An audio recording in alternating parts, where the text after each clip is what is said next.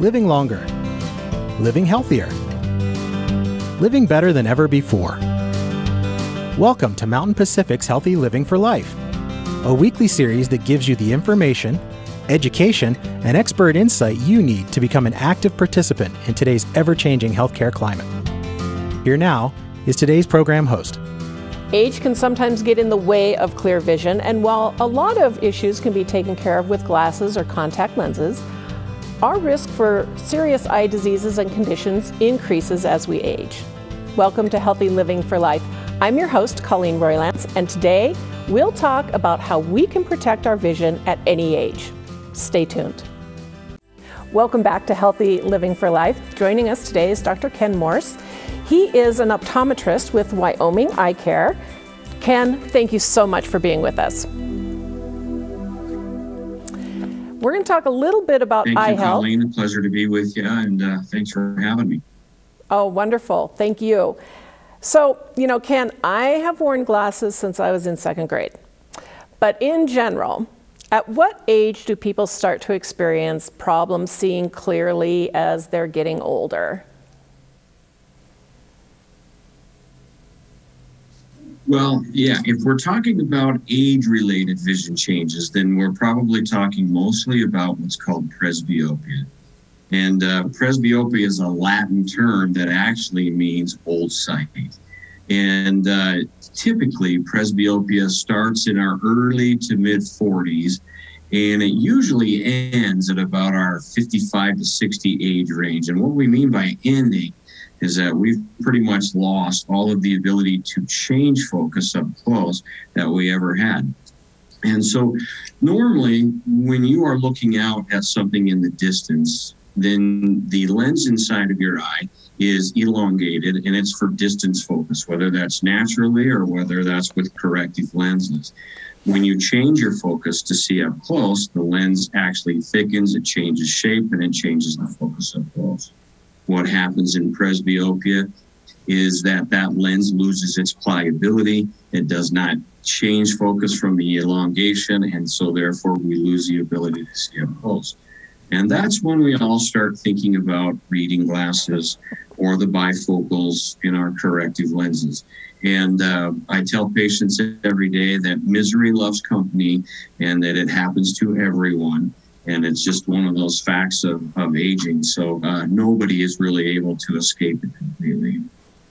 So then you have to buy about 5 pair of reading glasses from the dollar store so you can have one in every room. If you're lucky and that's all you need is the help for up close, that's how a lot of people accomplish. They have them just laying everywhere. So what if you aren't lucky and you do have, other common age-related vision issues? One that comes to mind is having difficulty seeing in the dark. Can you talk to us a little bit about why that happens? Yeah, so this is where we'll liken our eyes as an optical system, and we'll liken it to what happens with a camera. So our pupil has the ability to change shape, change size, which is like changing the aperture of a camera, to change for different lighting conditions. So typically, from a physiological standpoint, during the day when the light is bright or we're in a brightly illuminated room, our pupil is more constricted, and that increases our depth of focus. But at nighttime, when the light is low, the pupil is supposed to dilate to bring in as much available light as possible. One thing that happens as we add birthdays and age is that the size of our pupil typically and physiologically stays a little smaller. It just doesn't dilate as much at night. And so therefore that can cause some restrictions in how well we're able to see at night. Now, there are other conditions that can affect how well we see at night. It can be as simple as, a refractive error or a prescription in your glasses not being quite right. or it can be in regards to some of the age-related changes, which we'll talk to as we go along, namely development of cataracts, macular degeneration, and in some cases glaucoma, among other eye conditions. And so there are things that can happen, again, that are going to affect our night vision above and beyond just that physiological aperture size that changes with age. That's interesting. So what about, I know that driving at night becomes difficult. Is that kind of the same thing? Because there's a glare issue. Can you talk to us a little bit about that? Yep, and again, related to pupil size can certainly be a factor there. Now, typically with glare, and particularly if it's an increase in glare difficulty or glare disability, a lot of times what we're going to see happen there is because of media opacities. And what we mean by media opacities, that can be a little cloudiness or a little haziness in the corneal surface, which is the surface, the clear lens of tissue on the front part of the eye. But it also is in regards to the cataracts too. Anytime that you have some media opacity, you get a light scatter effect. And it's very similar to if you did not quite scrape all the frost off your windshield on your car on a cold morning and you happen to drive into the rising sun, it just glares out, it whites out. Well, that's a light scatter effect. It's very similar to what can happen as images are focusing through the pupil into the back part of the eye. We get some glare disability. And what about, here's another common one, dry eyes. Is it actually that that we're producing fewer tears, or what's causing that?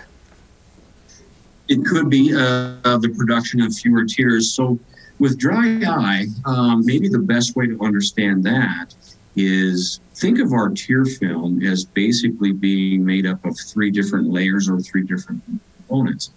So the watery or the liquid part of our tears is produced by a gland that sits right up underneath the upper eyelid. It's called the lacrimal gland. And its job is to secrete and produce the watery part of the tears, which then by gravity and blink action funnels down over the surface of our eye.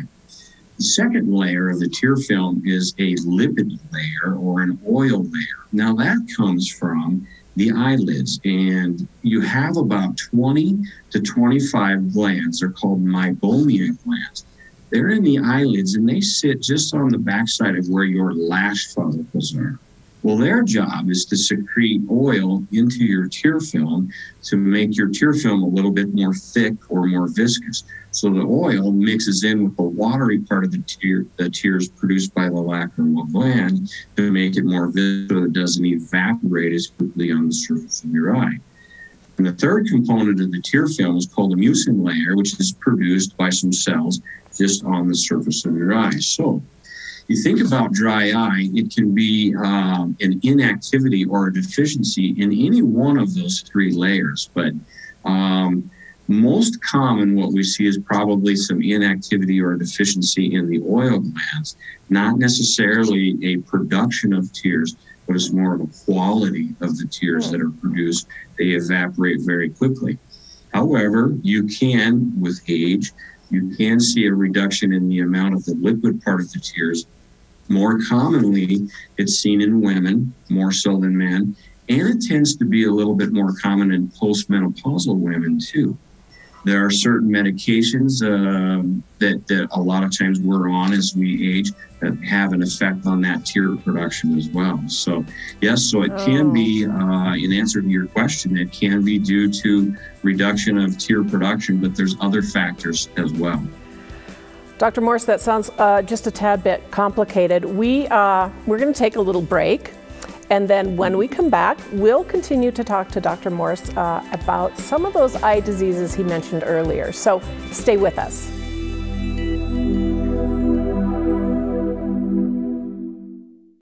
Welcome back to Healthy Living for Life. We're talking with Dr. Ken Morse. He is an optometrist. And Dr. Morse, one thing that I really wasn't aware of is that vision loss is actually considered a public health crisis, and that millions of Americans have the potential to develop vision loss or perhaps even blindness. Can you tell us a little bit about why you think we have such an increase in cases of vision loss or impairment? Yeah, so if you look at the two most common systemic or underlying things as it relates to vision loss, one, we'll talk a little bit more in detail, is macular degeneration. And we're seeing more and more macular degeneration because, again, the age of our population continues to get older. We're living longer.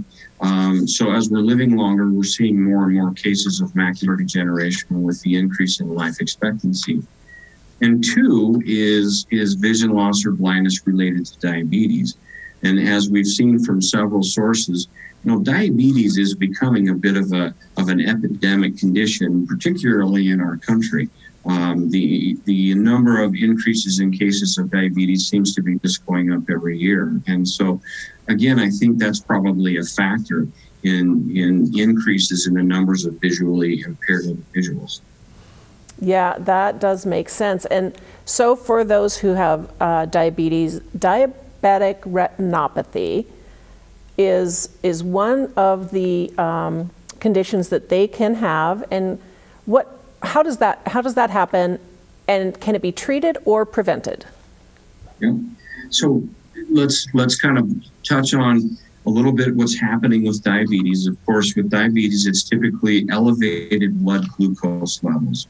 And when you have elevated blood glucose or blood sugar levels, it's going to potentially affect the blood vessels. And typically, especially in the case of diabetic retinopathy, it's what we call a microvascular condition. And what that means is that it's affecting the little tiny blood vessels in the retina that are called capillaries. So diabetic retinopathy is where we see enough change in the capillaries or the little tiny blood vessels in the retina where we start to see changes in those blood vessels, which can result in either leaky blood vessels where we see hemorrhages, or we'll see changes in the walls of these little tiny blood vessels where there's a weak spot. We develop what's called a microaneurysm.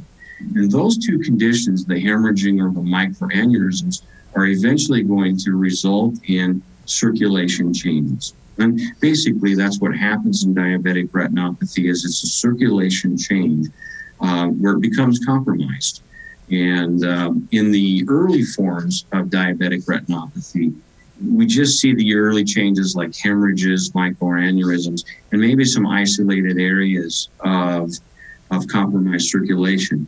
But in the more advanced forms of diabetic retinopathy, called proliferative diabetic retinopathy, when circulation becomes compromised in those little tiny blood vessels of the retina, the body's natural response is to try to improve that circulation. So it starts to grow new blood vessels in areas where the circulation is compromised.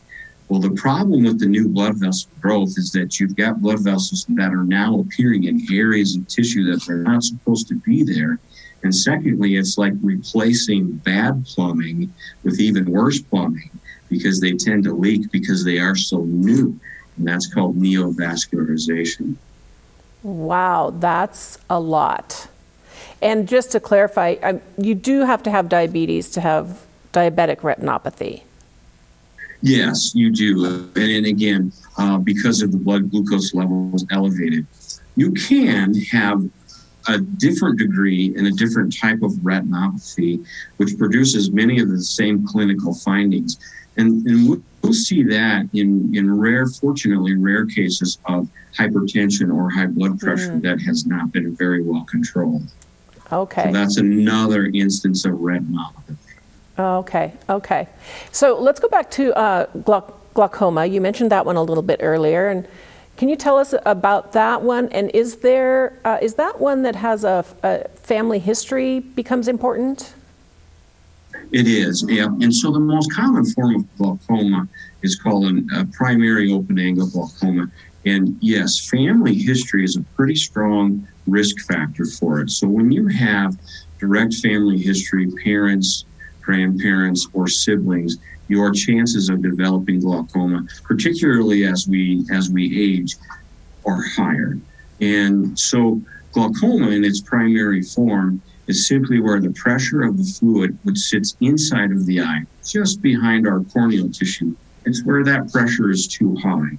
And as that pressure maintains at a higher than normal level over a long period of time, eventually it causes damage to the nerve fibers, which are in the back part of the eye, that are part of the retina, which then causes an irreversible vision loss. And that's why with glaucoma, it's typically somewhat of a painless condition, and it's a very slow-moving condition.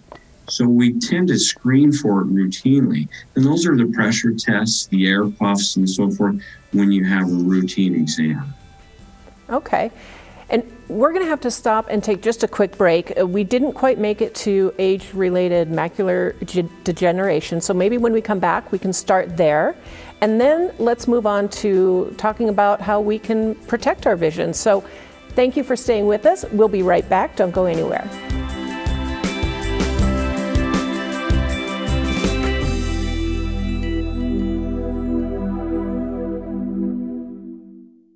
Welcome back to Healthy Living for Life. We've still got Dr. Morris with us. He's an optometrist in Wyoming. And Dr. Morris, we mentioned age-related macular degeneration in the last segment and didn't have time to talk about it. So maybe we can talk about that a little bit right now. Yeah. So again, age-related macular degeneration is becoming more and more common and more prevalent. Again, we're living longer. We're seeing the age-related changes, and really, our diagnostic capability of finding the early cases of age-related macular degeneration, I think, have improved with technology. But one thing that helps when we're discussing age-related macular degeneration is to kind of define the macula. Well, so the macula is the very center of the retina. It is in the back part of the eye. It's the center of the retina where our straight-ahead central vision is. That's where our best vision is. And so when we have macular degeneration, it is a breakdown of the layers of the retina that involve that central vision. And when that becomes compromised, it affects our ability to see fine details. Our peripheral vision generally remains fairly intact, but it's that central vision and the ability to see details that start to become compromised. Street signs, road signs, it affects people's ability to drive, to see people's faces, and then also with reading, it affects the ability to see small print. Thank you. So let's switch gears a little bit and talk about how we can protect our vision and our eyesight as we age. You mentioned diet, and we've all heard that you got to eat a lot of carrots. But really, what is it about diet, and are there certain foods that we should pay attention to? I think that diet's becoming much more of an emphasis. And what we're seeing, from a nutraceutical standpoint is the ability of antioxidants to be able to protect our vision. And these antioxidants, what they do is they improve cellular function, and they're a way to rid the cells of garbage material. And so the common antioxidant are what we see with vitamin A or beta carotene. As you mentioned, carrots, of course, have a lot of vitamin A or beta carotene. But there's also vitamin C, vitamin E. There's also zinc, which has been implicated as an antioxidant. And the newer ones are called lutein and zeaxanthin. These are called carotenoids. And so when we're talking about carotenoids, those are the things that we see in the dark green leafy vegetables like spinach, like kale, other, really brightly colored fruits and vegetables. And so if we have a diet that's full of those as far as the raw foods, very good. Many of us, aren't very good about including a lot of that in our diet. And so there are supplements that we can take, which are aimed at increasing those carotenoids and those antioxidants, again, aimed at vision preservation as we age. Okay. And another thing that we talk about a lot on our program is physical activity. And so can you talk to us a little bit about how just moving more can help us with our vision? Yeah. And let's go back to, again, the two common things, diabetic retinopathy and macular degeneration. And one of the things we see as risk factors for those is lack of physical activity. We see increases in body mass index. We see increases in hypertension. We see increases in cholesterol levels and lipid levels, and arteriosclerotic changes. And those have been implicated, from a microvascular standpoint, to be a risk factor for the development of again, the diabetic retinopathy, macular degeneration. And I do want to touch on one of the modifiable risk factors besides getting enough exercise, especially in regards to macular degeneration, is smoking. Smoking has been shown to be a significant risk factor, primarily for age-related macular degeneration. So there's a lot that we can do. And one other thing that I think about a lot, because I'm on my computer all day, and then I'm on my cell phone, and then I'm watching television, and we all spend a lot of time on screens. What advice do you have for us? Yeah. So the hot term that we see nowadays is blue light. And this is the blue light emanating from all of our multiple screens, whether it's the TV, the computer, the cell phones, the iPads, and so forth. Now, blue light is somewhat inconclusive if this blue light emanating from these various screens is harmful to our eyes long term. Most of the recent studies have indicated probably not. Some of them have been inconclusive, but one thing is we are on the computer every day, all day, is to try to give our eyes a little bit of a break from this near point, this continuous near point focus. And so they've come up with the 20-20-20 rule.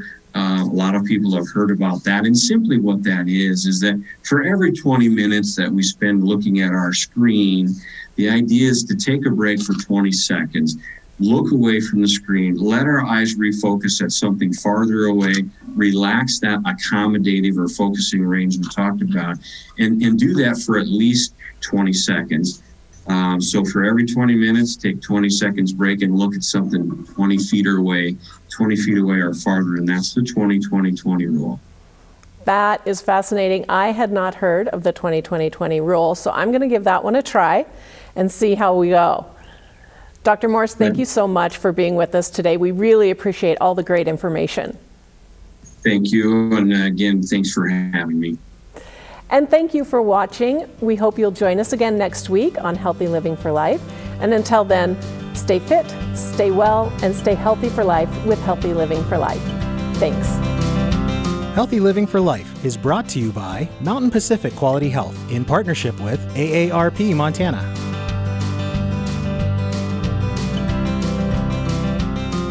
We'd love to hear from you. If you have suggestions for future programs, visit our website at mpqhf.org or call us at 406-443-4020. You can also catch us on YouTube by visiting our website and clicking on the Healthy Living for Life logo.